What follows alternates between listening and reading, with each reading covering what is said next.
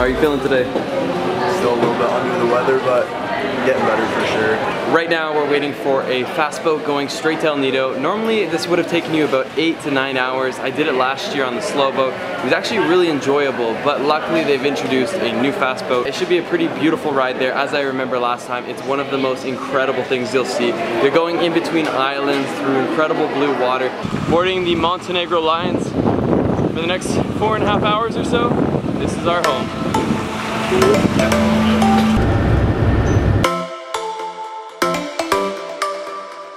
We have just arrived here in the port of El Nido. It took about maybe 4.5 hours to get here. Definitely faster than the boat I took last year, but not as much of an experience. Like, to be honest, if you're on a budget, don't be disappointed that you have to take the slow boat, because it's a beautiful experience getting here. Whereas in this boat, you don't really see out much, you just kind of wait to get here. But we've arrived in El Nido, right at the footsteps of these incredible mountains.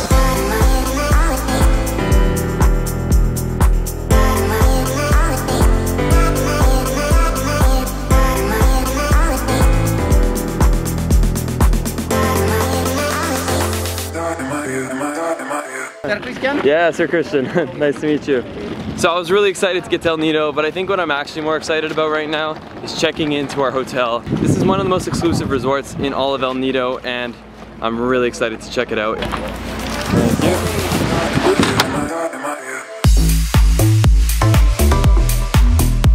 You've got to be kidding me. I did not expect to be on a separate island. I thought it was part of the mainland, but here we are on this little slice of paradise in El Nido, of all places. This is like one of the most incredible landscapes you'll come across.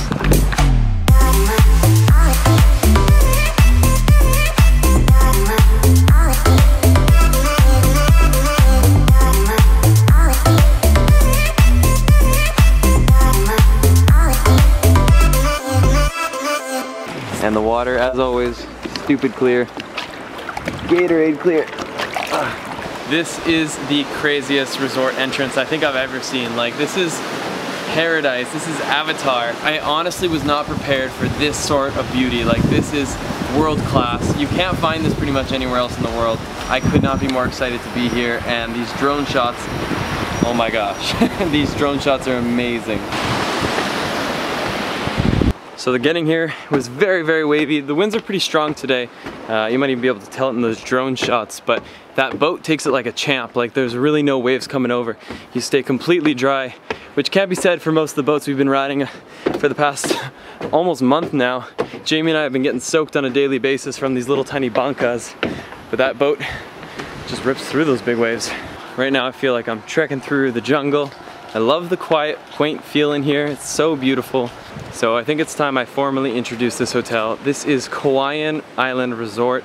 We came in, docked onto this private island, and the rest is history. Check out the room. It's been a travel day, but like a very reasonable travel day. I'm not even that tired. Gonna use tonight as an opportunity to get some really good food. I'm gonna do a bit of editing because I definitely have a lot of that to catch up on. So right now, they got the infinity pool all lit up. LIT, if you know what I mean. Just ate a delicious romaine salad, which, by the way, I have not had vegetables since getting to the Philippines, so that was much needed. And the pizza's arrived. Oh, no worries. All right, good morning, guys. It is a fresh start to the day, and today is gonna be a really amazing day. Extremely cinematic. Right now, Jamie and I are heading to meet up with a couple buddies. One I've actually not met before, but the other guy, Giaro, met him in Bali probably about 5 to 6 months ago. So it'll be cool to see him again and to go and shoot around El Nido. All right, that's our boat out there. I asked if he wanted help, but he said he's Superman, so he's good. Superman. Here we go, the final push. Superman's pulling us in. We finally made it on the boat. We didn't fall in the ocean, so we're off to a good start today. I want to introduce you to, this is Renan. Renan. And this is Giaro. Nice to meet you. Yep. Haven't seen you in probably like 8 months. I think it's almost a year. I think we were in Bali, I think it's exactly a year ago. Today we're actually doing the Tour A, which is probably the most popular tour you can do here in El Nido. The first stop is typically going to take you here to Small Lagoon. As you can see, we don't exactly have it to ourselves. Things have changed over the past 2 years. 2 years ago, there was probably 1 or 2 other boats. Last year, there was probably 5 other boats. This year, I guess there's about 15 to 20 other boats, and just about everyone has a kayak. So things have changed. I'm not gonna be the guy to be like, oh, I remember the old days when things used to be just me, blah, blah, blah. I've heard that way too much from old people trying to reminisce on old days, because let's be honest, we are living in the present. It's still just as beautiful of a place, you just have to share it with a lot more people. Jamie's the driver of the day. Yeah! It's awesome. Superman watches my YouTube. Have you ever been in a serious boat accident? I guess it'll be today, if it ever happens. Oh, the J stroke for no reason. The J stroke? You know it. Damn. Ladies, he's single. Slide into the DMs. Uh-oh. Here comes rain. It's time to somehow put this camera away. I am so sorry, camera. I'm just beating the crap out of you on this trip. Massive waves coming overboard, pouring rain. I have not been fair to you. And now we're about to collide. Oh my gosh. I'm hurt. I told you we were gonna get a boat accident. I feel like you did that intentionally. You had the entire lagoon. You literally managed to hit it head to head. I just need more excitement in my life. So there's no denying the secret got out. People now know about El Nido, and even though you won't be able to enjoy a small lagoon to yourself anymore, it still doesn't take away from the incredible natural beauty that surrounds you. The drastic, unforgiving limestone mountains that hug the beautiful emerald blue waters.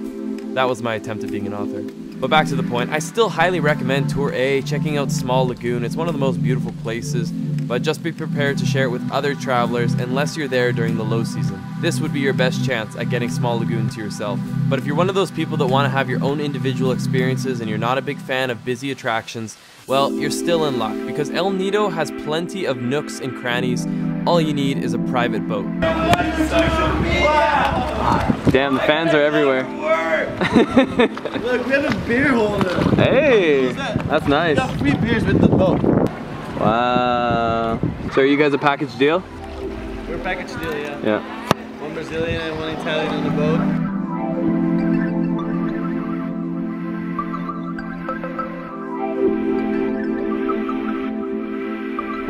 Coconuts for everyone. Enjoy. Thank you. Why do I have the ugly one? I want the pretty one. I want the pretty one. We told our driver that we no longer wanted to do Tour A, and we actually just told them to find us a nice strip of land where we could have lunch and hang out. Just about 15 minutes away from Small Lagoon was this private beach where only one other boat was located. This is definitely one of the main benefits of getting a private boat, and if you've got a group of 4 or more, it can be done fairly affordably. Lunch right here on the beautiful private beach. Today I'm actually using HelloElNido.com, and they've set up this entire private excursion for me, so I'm really stoked to be here, because otherwise I would be on a busy little boat with an orange life jacket on. This is a lot better to me. My #1 tip when traveling is don't be afraid to get lost. Like, bring a compass or like a map or something. Like, don't get completely lost, but don't be afraid to go off the path.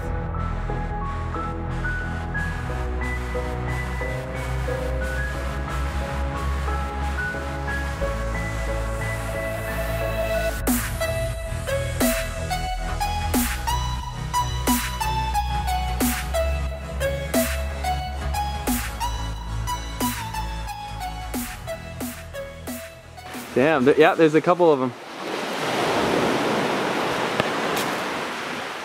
I wonder if they attack. No, it's running, it's running.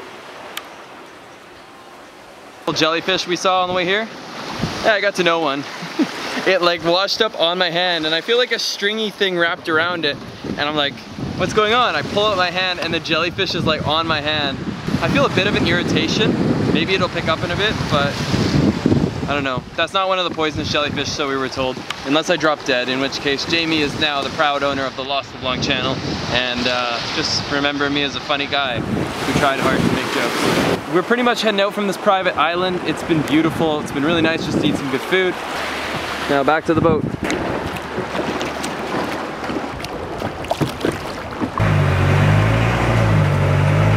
The second most popular location in El Nido, right after Small Lagoon, is its big brother, Big Lagoon. We've just arrived at our final stop of the day. This is the Big Lagoon, and if you saw in my earlier drone clips, I saw a Big Lagoon.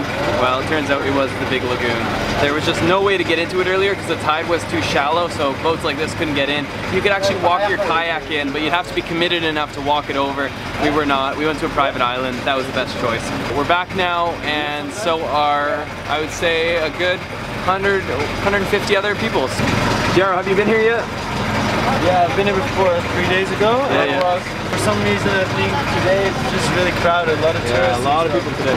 Look at this, guys. We're going through the shallowest water. People are walking through. It's only like waist deep, but we got some troopers to push our boat through, which is pretty cool. Are we gonna be the only boat in there? Yeah. No way. Yeah. Take it inside. That's awesome. So if you go during the week, it's way less packed. You don't see all these people. Yeah. You maybe see like 20 people, which is really good. And now it's so packed. It's very So packed. I think if I could give one tip, is don't go on the weekends. Because it's just becoming high tide, like our small enough boat can make it through here right now, but it's really ridiculous because everyone's just kind of like hanging out, like either with the kayak or just like swimming around low key. We just pull through with our boat and it feels a little obnoxious because we're like out of the way, parting the seas to get our boat in. Okay, this is amazing right now. I feel like we got this entire lagoon to ourselves. Finally, this is what it's about.